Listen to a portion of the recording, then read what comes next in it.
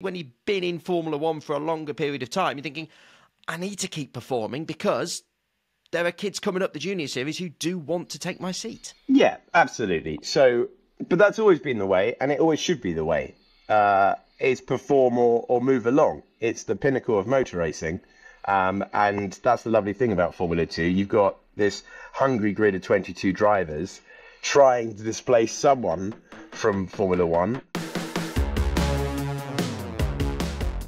Hello and welcome to The Fast and the Curious with me, Christian Hugill. Now, I am the only regular on the podcast today. Betty is still very much in Australia doing coverage of the European Championships. It's all very exciting, but she will be back on the podcast very soon. It will not be a Betty Glover free zone for long.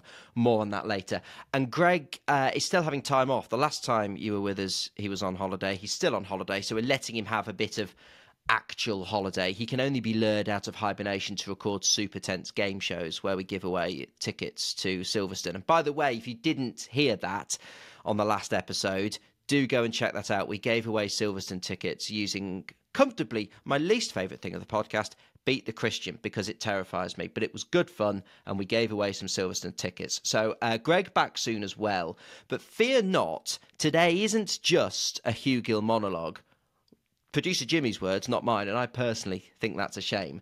Because this week, I have got a friend. We're being joined by a person who's never been on the podcast before to look at Formula 2. With the driver market heating up in Formula 1, we thought it was a good time to look at some of the talent potentially on the way up to the top tier in the next couple of years. We will be chatting to the Williams Academy driver and Formula 2 driver Zak O'Sullivan later in the show. Very excited to speak to Zak. But first, to help us get up to speed with all things F2 is F1 TV and Channel 4 commentator and official Formula 2 commentator as well. Welcome to The Fast and the Curious, Mr. Alex Jacques. Thank you very much for having me. I was quite looking forward to the idea of a Hugill monologue, but fine. I shall turn up. I shall interrupt. Let's have a conversation instead.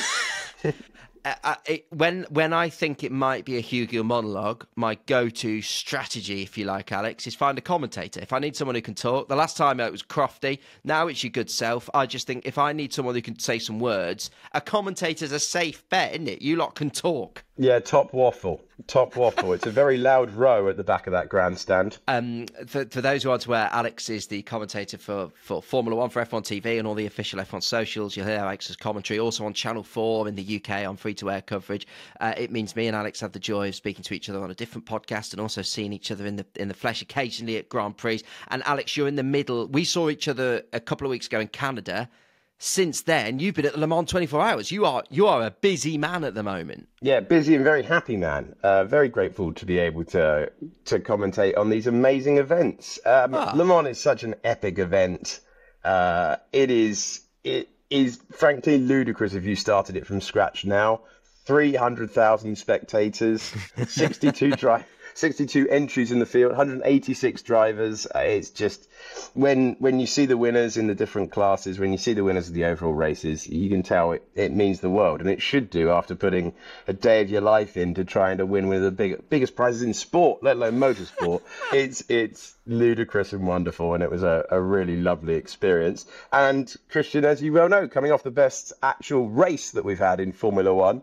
Back in Canada. For years, I would say. A fantastic race. But before we dig too deep into the world of Formula 2, I mentioned that me and Alex see each other. We saw each other in Miami, where I was keeping in touch with The Fast and the Curious.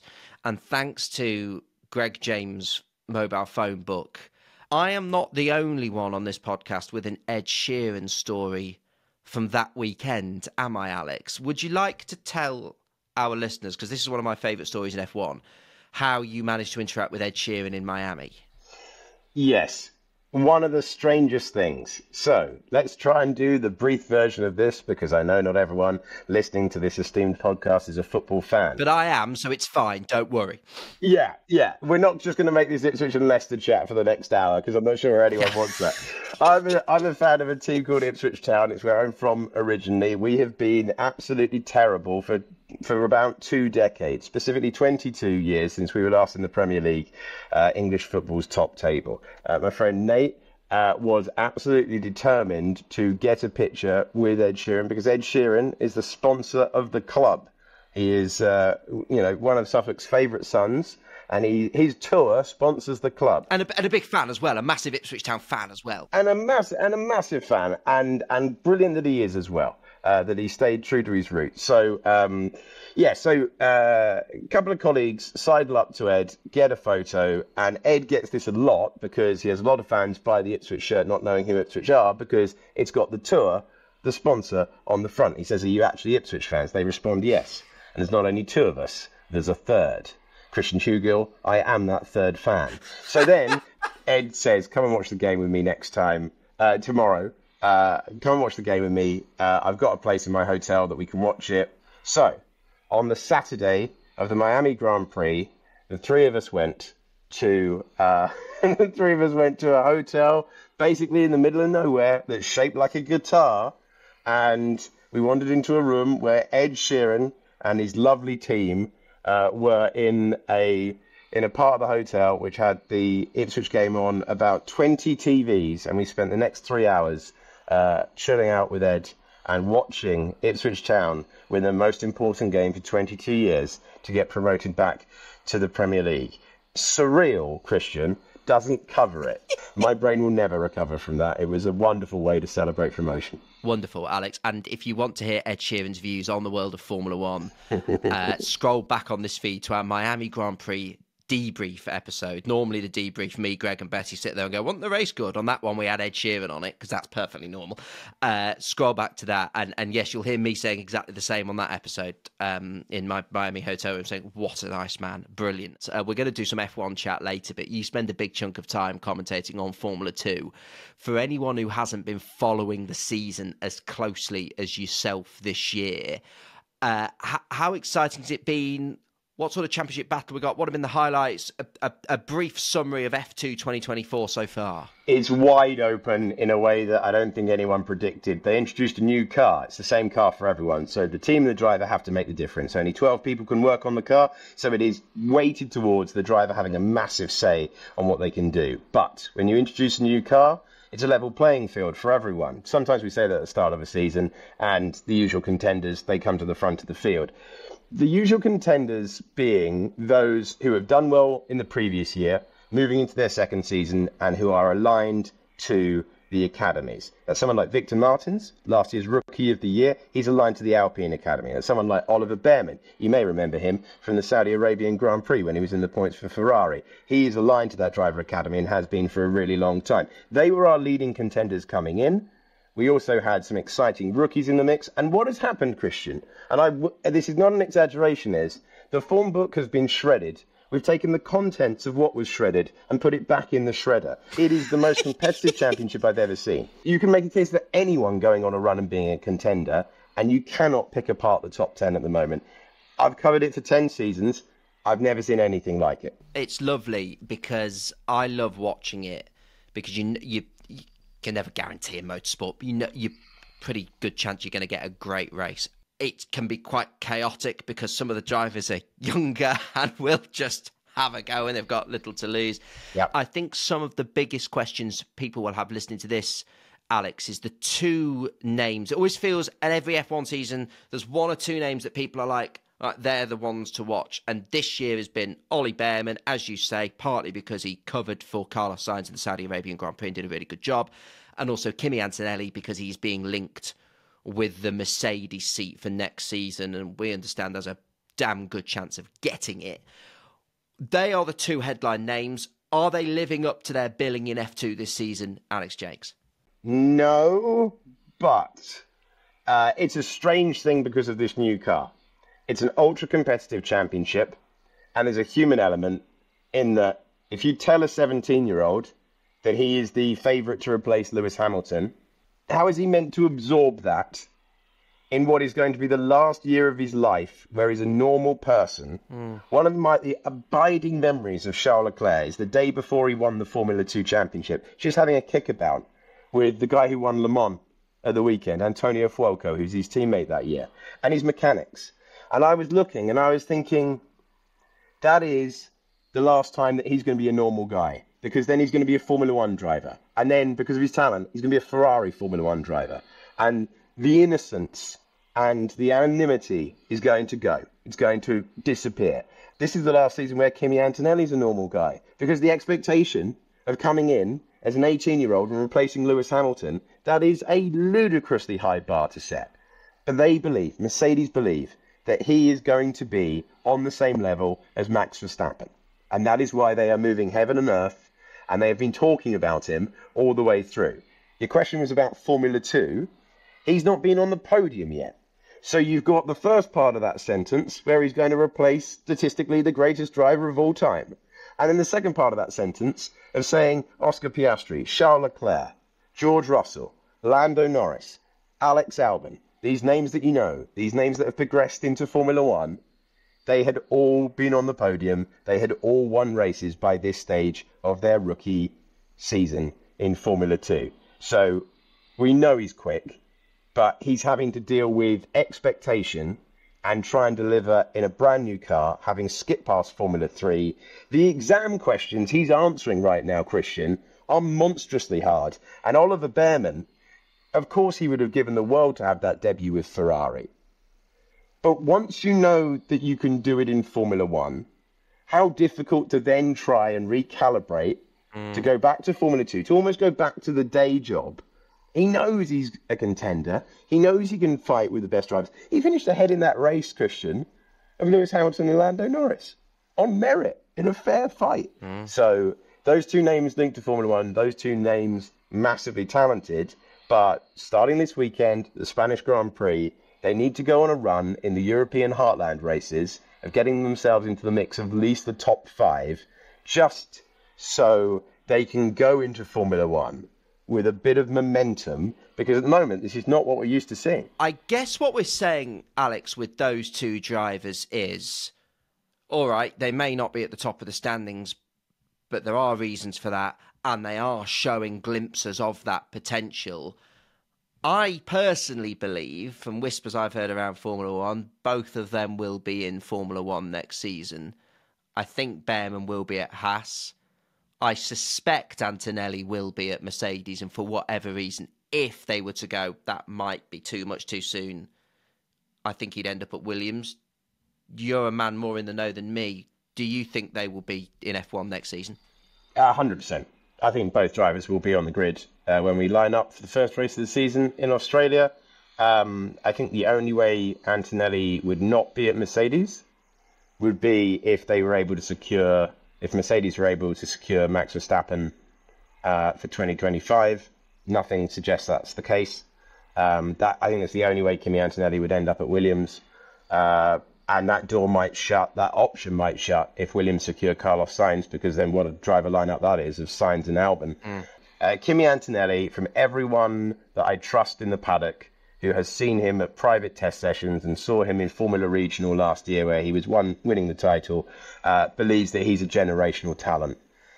Oliver Bearman won 4 races in his rookie season, and when he was winning, different types of performance every time. Could defend, could attack, and when it all came together, he was out of reach of some incredible contenders who had more experience than him. So these are two hugely exciting prospects, obviously very young. And whilst the season isn't going 100% to plan for them in Formula 2, they're going to be in Formula 1 for a while. How exciting to see young talent in an era, Christian, where rookies have kind of gone out of fashion. These two absolutely exciting, dynamic drivers are going to get their chance. That is really interesting, Alex. And the next F2 race weekend is Barcelona this weekend. Before we look ahead to that, let's have a quick chat about the last F2 race in Monaco, because the man we're about to hear from on the podcast, Zak O'Sullivan, had a fantastic win. Talk us through that a little bit. One thing I love about Formula 2 is you see things in the races that you just don't get anywhere else. And Zak O'Sullivan was minding his own business, trying to have a good weekend, but qualifying in Monaco can be a fickle beast. He ends up 15th on the grid, Christian. Even in Formula 2, it's very, very tricky to overtake in Monaco. So he has to go for the alternative strategies. Everyone else starts on the right tyre, the sensible tyre, and marks off what they're doing. He's going to go long. He's going to pit at the end. And he's going to carry on and carry on and carry on. Tyre degradation isn't a problem, so he tootles on and tootles on and tootles on. But the pace was excellent. And are we giving away what happened? Are we talking about what happened before we go to him? Oh, we're giving away what happened. Okay. That's absolutely fine.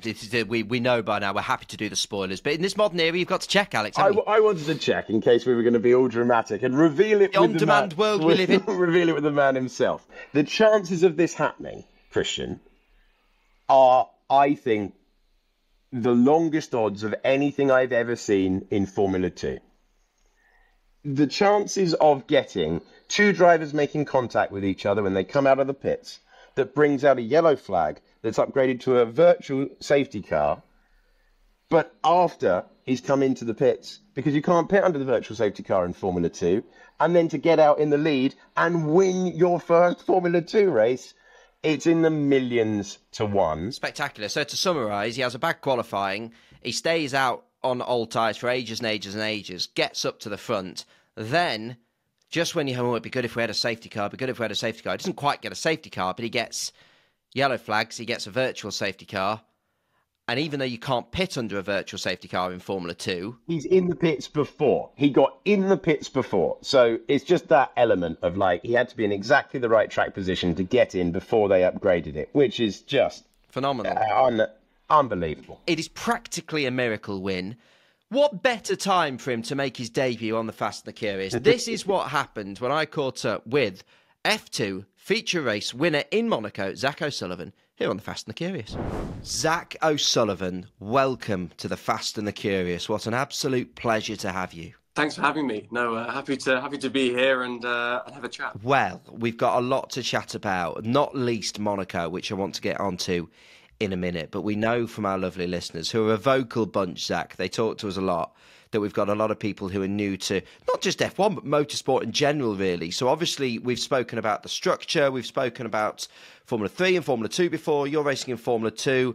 Where would we have found you before racing this season? Yeah, so last year I was in F3. So yeah, on the ladder, on the road to F1, if you like. I think like most, I started karting quite young when I was 8 years old. And yeah, I've kind of taken the steps up through there. And I've been competing on the F1 weekend in the sports series for the last 2 years.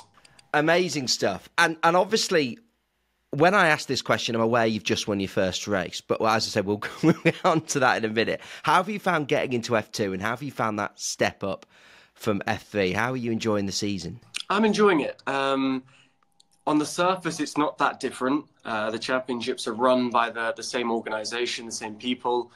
It's the same paddock, a lot of the same teams.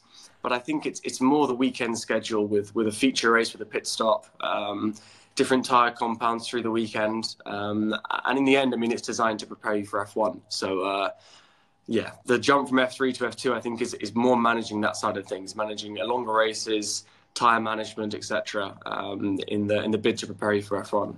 And you're in a great place. For those unaware, Zak was runner-up in F3 last season. Great result, promoted to F2 with the ART team, who absolutely know what they're doing in Formula 2, one of the very established teams. And your start to the season certainly got interesting in Monaco, didn't it, Zak? Now, we speak to Formula 1 drivers on this podcast who say that it is the ultimate test. Yeah. No, I was lucky enough to race Monaco last year in F3 as well. My first time on a street circuit, which was a bit of an eye-opener. But no, it's a track I love. I think it's one of the kind of one old-school street circuit we have left on the calendar, really. The rest, I think, are kind of made up of highways. And they're street circuits because there's walls, but Monaco is different. There's bumps, there's manhole covers, there's lots of camber. You really feel like you are driving on streets. And no, it's a track I really enjoy driving. It's a proper adrenaline rush. And yeah, like I said, I enjoyed it up until the feature race. The weekend wasn't going quite to plan, with a few issues in qualifying. But no, it turned around pretty quickly after that. Right, let's talk about this feature race. I watched the race and you were middle of the pack. And then if I'm right in following the race, Zach, and you had a closer view of it than me, so you'll correct me if I'm wrong, you were running in the middle of the pack, all going nicely, and then it looked like a late strategy. It looked like a late pit stop that you were planning to stop late, and therefore you were slowly, as others pitted around you, climbing up the grid. So was that late pit stop part of the strategy in the first place? It was. Not maybe that late, but it was part of the plan. And I kept going longer and longer. The pace kept going better and better. Luckily, at the end, for me, there was a safety car, or a virtual safety car, which in the end gave me the win. But I think we were fighting for P4 or P5 with no safety car. And my engineer was telling me, we're in a good position. If there's a VSC or a safety car, we win the race. And I thought, that's great, but there's not going to be a safety car. Yeah, right. Yeah, okay. We had an hour-long strategy meeting the night before, and it was like, God, if there's a safety car at this point, and I was like, yeah, but there's not going to be a safety car. So my main focus, to be honest, was going as quickly as I could, in the hope I'd come out at least within the top 5. But I was never really thinking about the win. So when it's happened, and you're like, this is happening. It's like the US Office gif. It's like, this is happening. Yeah. Are you having to calm down in that moment? Or is your heart pumping? What's going on when you're like, oh my God, this is it? Yeah, it was actually quite tricky. Obviously, I came out of the pits we've got no tyre warmers in F2. And when it went green, obviously I had no temperature in the tyres, and Hadjar behind had a lot of temperature. So I didn't actually get the chance to put any energy into the tyres. So that was the hardest bit, actually, was actually trying to push with quite low grip. I knew it was Monaco, so apart from maybe the harbour chicane in the hairpin, you couldn't overtake. But still, it was a bit like, oh, I haven't got much grip here. But no, I hung on. It was fine. I just want to know what's going through your head then when you see the checkered flag and you're winning in Monaco. Like, that is a feeling that very few racing drivers in any series will ever get, winning around Monaco. How did you feel? Honestly, because it all happened so late, it didn't really sink in.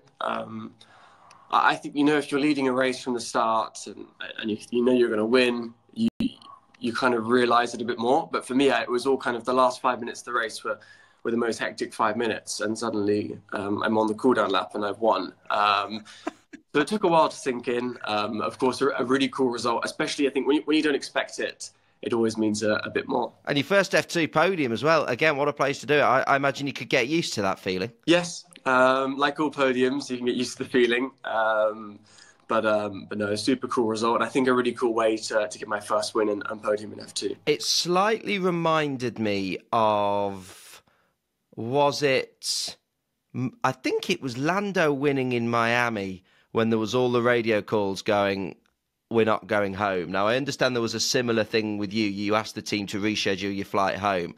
Did you get to soak in some celebrations on the last night, or did you have to jump immediately on a plane? No, I did. I did get to stay. Great. For 2 reasons, actually. It was my preference, but it was mandatory. If you win a race on the GP weekend, you have to go to dinner with the Prince on Sunday. So you have to stay for that. I bet you were okay with that, weren't you? That was probably fine to stay for. Exactly. But the first rush, actually, after I'd done all the media duties after the race, I drove to Nice to buy a suit because I had no suit with me because it's black tie. It was a bit of a mess. But in the end, that's why I had to stay for the Prince's dinner. At any point, did you catch yourself being like, I'm suit shopping in Nice, just outside Monaco. How's this happened? Honestly, it was bad because I don't know if you saw, but I jumped in the water, which I regret now. I lost a bet with Paul Aron, who finished third, to jump into the harbour. So I was covered in salt water, champagne, running around Nice airport, trying to buy suits. It wasn't very glamorous. Zach, you're part of the Williams Academy setup. We're good mates with Williams on this podcast, not least Alex Albon, who... Alex is one of our favourites because he is comfortably one of the maddest Formula One drivers on the paddock, in terms of you never know what he's going to come out with. What are the Williams guys, Logan as well, of course, like to learn from and soak up? Is there any serious side to Alex Albon at all? Yeah, there is. I've seen Alex in his workplace. But no, they're great to be around. Obviously, I joined the team when I was really young. I just turned 16, 17. And it's a good atmosphere. I think it's always been a kind of almost family-orientated team. It's not the biggest team, but you get to know everyone very quickly, and everyone was welcomed you with open arms. And of course, you've graduated from Formula 3 to Formula 2. You're only 19, so, plenty of time. But I'm guessing as soon as an F2 driver makes it to F2, they want to go one more number down as well. I'm imagining long term, you're thinking to yourself, keep pumping in weekends like Monaco and trying to sort of wave at James Vowles as he walks past and say, listen, I'm not doing bad here, if you need someone for the future. I mean, yeah, that's the plan. That's also the plan of the other 21 drivers in F2, is to perform as best as you can. Of course, quite a volatile driving market, which is always nice being in the rung below. More opportunities than maybe a normal year, but like always, my priority is performing in the series that I'm competing in, to hopefully at least give myself the best chance of making it to F1. Zach, just finally, we love speaking to our drivers about on-track stuff on this podcast, but we like to get to know the people behind the racing as well. Outside of racing, Zach, what's life look like for you? I'm going to ban you from one answer, because normally when we say this to F1 drivers, they always go, Max Verstappen, for example, every time he comes on says, well, sim racing. So, no, not another racing thing. We get it. You like racing. Fine. What's a Zak O'Sullivan passion outside of racing? What might we find you doing when you're off? I'm quite artistic into graphic design.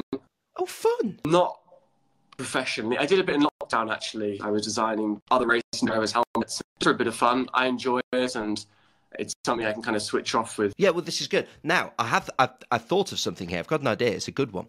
We're about to launch some merch, because our listeners have been pestering us since day one of launching the podcast for some T-shirts and some caps and that sort of thing. Zach, if you're ever in need of some sort of, I wouldn't say work experience, but, some experience to get your designs, if you'd ever be up for designing us some merch, we'd love to have you on board. You could be our official, not only our official F2 representative now, which I hope you realise you are. Now we've had you on, we'll check in again. Well, you've been adopted by the Fast and the Curious family, exactly. But you could also come on board as our official merch consultant. That is a position that's open to you, should you want it, fun. Zach. No, I enjoy it. I design my own helmets and everything. So, I'd be open for that.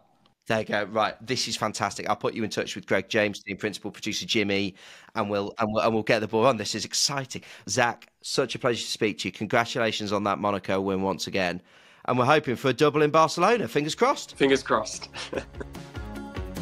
Zak O'Sullivan on the Fast and the Curious. What a pleasure to speak to him. I really enjoyed that. Great to get inside his first F2 win. And something I wanted to talk to you about, Alex Jacques, is the point Zach was making there about the F2 paddock being very much aware of what's happening in the F1 world at the moment, which obviously you'd imagine they would be. But obviously last year we had the historic thing where there were no driver changes from 2023 to 2024. It's not the case this year. We know there are going to be driver changes, potentially even before the end of this Formula One season. And those lads in Formula 2 must be thinking, hello, we've got a chance here. It must be an exciting time to be in the F2 paddock, because it feels like there is scope for several of them, as we've already discussed on this pod, for them to step up. Yeah, the champion this year, if it's not Antonelli or Bearman, and long way to go, we finish in Abu Dhabi, everything could change. But let's say we get another name there, they're going to go, what about me? And rightly so, because they've beaten two incredible talents to this prestigious championship.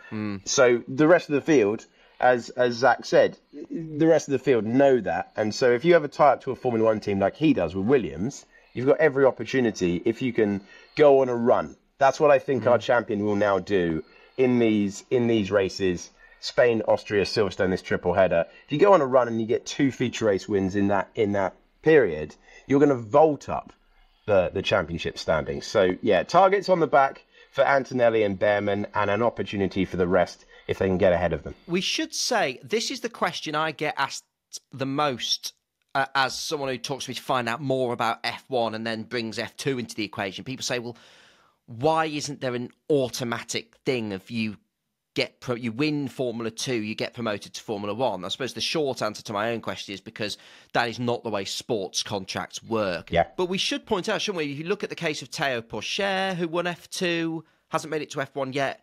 It took Nick de Vries a long time When he did make it, it didn't work out. Mick Schumacher won the championship. He only stayed in F1 for a couple of years. Even winning the Formula 2 championship doesn't guarantee A, a Formula 1 seat, or B, Formula 1 success. It's more complicated than that, isn't it? Yeah, it's always going to be more complicated than that. And there's a myriad of factors why things work out and why they don't work out. Timing really is everything. Where the Formula 1 team is, if you're part of the Williams Academy, for example, in the past, you might get a chance, but you might be miles off the pace. If you get a chance to come through the ranks now and Williams give you a chance, you're going to be going to a team that's gone through a modernisation process. So it's going to be far more functional. It's not always the fairest story. To be honest, I wouldn't be against guaranteeing a spot on the grid. But the problem is there's only 20 seats, Christian. So the Formula 1 teams have to do best for their organisation. When you've got a responsibility to hundreds of people, in some teams' case, thousands of people, you've got to put the two best drivers that you believe in there. But that's why I'm so happy that we've got two rookies that look likely that they're going to progress going into next year. But it is an important part of F1, isn't it, Alex? We talk about the likes of Nico Hülkenberg and Kevin Magnussen. Nico's obviously got his future sorted. He's going to Sauber, which will become Audi. But drivers like that, they are looking over the shoulder a bit, aren't they? Particularly when you've been in Formula 1 for a longer period of time. You're thinking, I need to keep performing because there are kids coming up the junior series who do want to take my seat. Yeah, absolutely. So, but that's always been the way, and it always should be the way. It's perform or move along. It's the pinnacle of motor racing. And that's the lovely thing about Formula 2. You've got this hungry grid of 22 drivers trying to displace someone from Formula 1. I love it when drivers get to Formula 1, and it's wonderful in the last few weeks when you've had Lando's breakthrough win, and you've had Charles, who I've commentated on Charles Leclerc in the third tier, the second tier, and the first tier.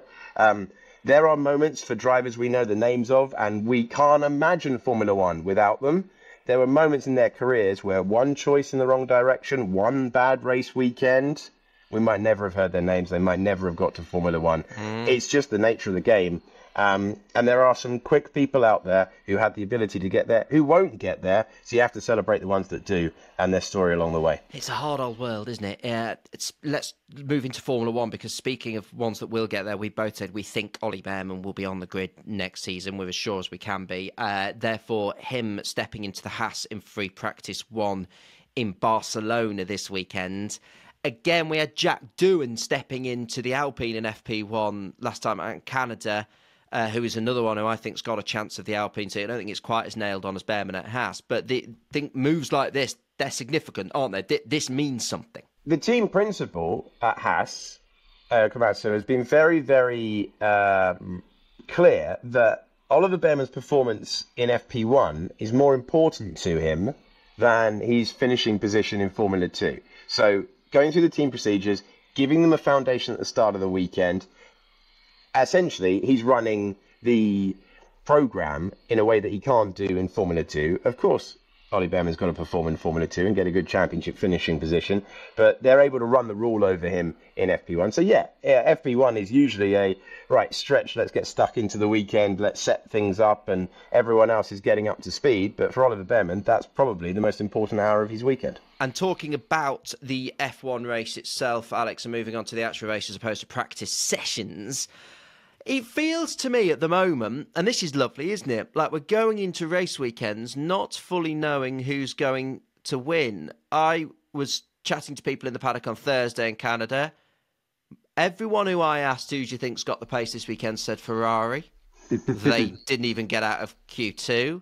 Max won, but only just. On another day, Lando would have won. Barcelona is one of those tracks, isn't it, where it is a good... If you've got a quick car in Barcelona, you've got a quick car. So they used to do pre-season testing there because it's got a variety of different corners. I can't think until the wheels turn who's going to be the outright quickest. Can you? Yeah, I think Red Bull will be stronger here than they have been for the last 3 races. I think this is far more of a Red Bull circuit than we've seen in recent weeks. Is that because what I just said about it being a circuit entirely that. Variety of corners, longer corners, faster corners. If you think about when we had a track kind of similar, if you go back to Suzuka, Max was not troubled. The difference is that if it's close here, it's going to be close at every race for the rest of the year. If Red Bull are a little bit ahead, then it's still going to be a really entertaining race when we go to those circuits like in Singapore with the slower speed stuff where Red Bull have struggled in the past. I don't expect it to be quite what we saw in the early part of the season, though. I think genuinely, no matter where we go, things have closed up. But that's nice, isn't it? It is one of those circuits where it's a more general circuit. So if you're quick, you're quick. Therefore, because Red Bull have got a good all-rounder, we expect Red Bull to be quick.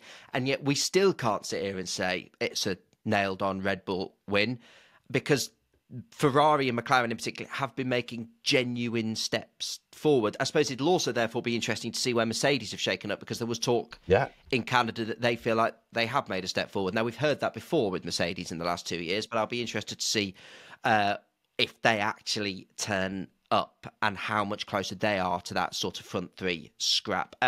Before we go, Alex Jacques, I just want to introduce you to a Fast and Curious feature, and I want to see if you would come to the same conclusion we would come to. We wanted a way of sort of mopping up the bits of Formula One news. You're sort of approaching silly season, you know, all these little bullet points of things we need to mention. We therefore sort of, me and Betty had in our head like a village notice board where you'd put things on and like, oh, this is something to mention, this is something to mention. And we thought, who's most likely to run a village or community notice board of the Formula One drivers? Who would that be? Who do you think it would be? On the grid? Yes. Right, the driver most likely to run the village notice board is George Russell. Thank you.